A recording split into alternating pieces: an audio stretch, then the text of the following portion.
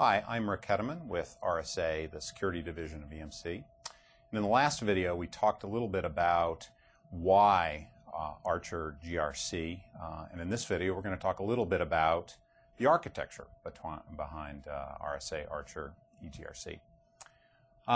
So when we look at the Archer architecture here, the fundamental layer is this middle layer here, and that's the framework that all the applications and all the data that feeds into it rely on. So if we take this layer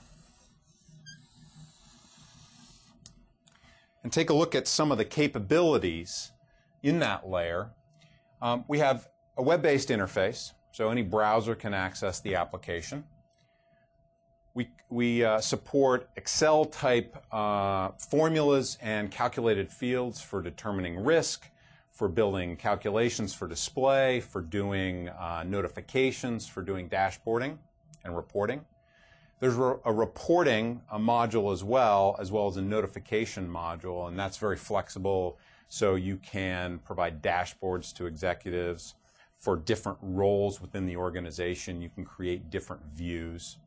So that's very important in terms of communicating your risk and compliance posture. All the fields and all the views are very heavily access controlled, so you can provide very granular access to fields on a screen, to rows within the database, so you can get very granular about what you want to allow people to see and what you don't. In addition to that, it provides very granular logging, so you can know exactly who changed what and when and why. And then the last item here is really around workflow. So what happens when an incident happens? Who owns it? When does it get escalated? If somebody doesn't respond to it in a certain amount of time, who then gets notified, etc. So this is the framework upon which all of the Archer modules are developed. So this comes with any of the Archer modules that a customer would buy. And those Archer modules are really specific content areas that have been developed to help facilitate our customers solving problems faster.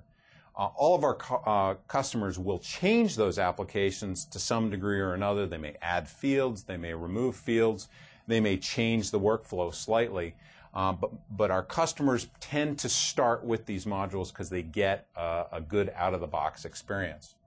So looking at some of those applications, policy management is a fundamental component. It allows customers to author policies, and it doesn't have to be security or risk-related policy. It can be any kind of policy, compliance-related policy. So who has authorization to author the policy? Who has authorization to change it? And then once that policy has been accepted, who does it get applied to? What resources? It could be people, it could be groups, it could be assets. And then ultimately, how do you know the policy is being followed? So that's really policy management. The next one is risk management. So ultimately, your policies are in place to reduce your risk or to comply with some requirement. But what risks do you really care about? And you can't address everything. So what boils to the top, and how do you prioritize those things? So there's a risk management application for managing that process.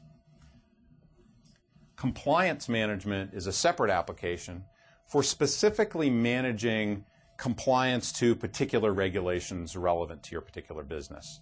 So, for instance, somebody may be subject to PCI compliance regulations if they process credit cards.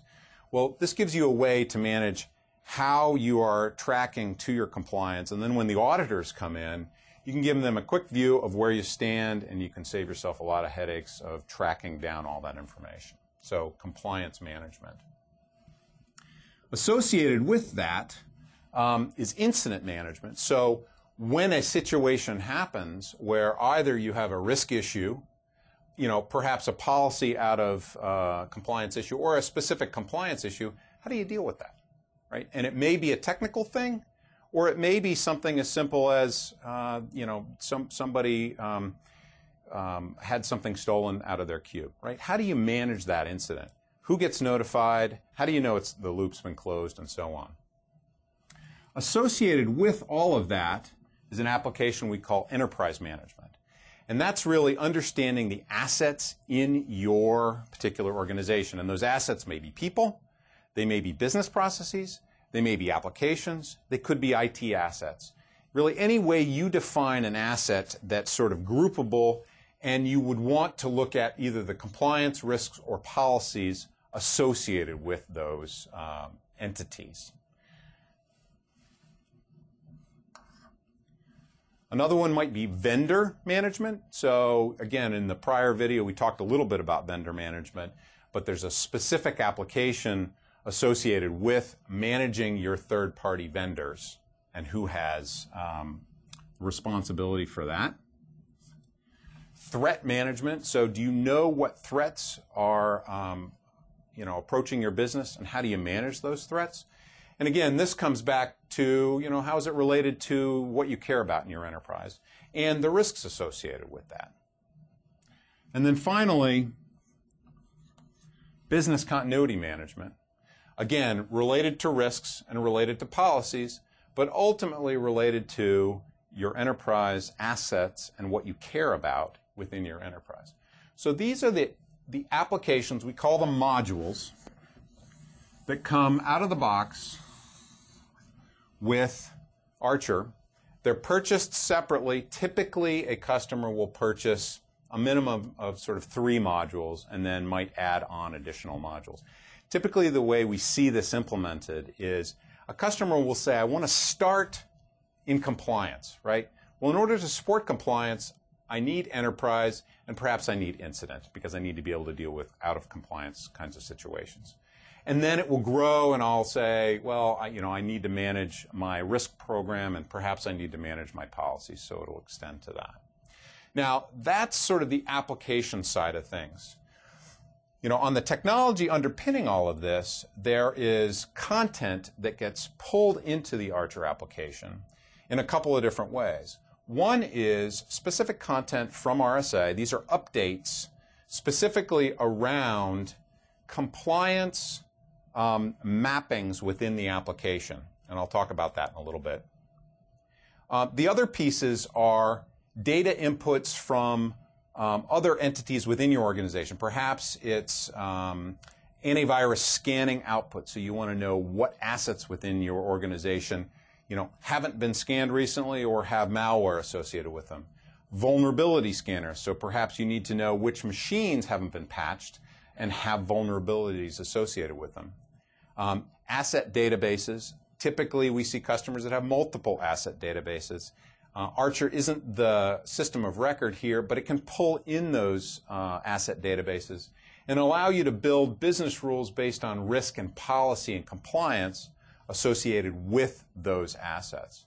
And then other types of data you may want to pull in. Maybe it's directory information, maybe it's configuration management status kind of information. All this information is related back to the fundamental risk, compliance, policy, and how you're addressing them within your organization.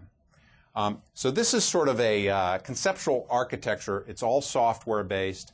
It sits within a relational database.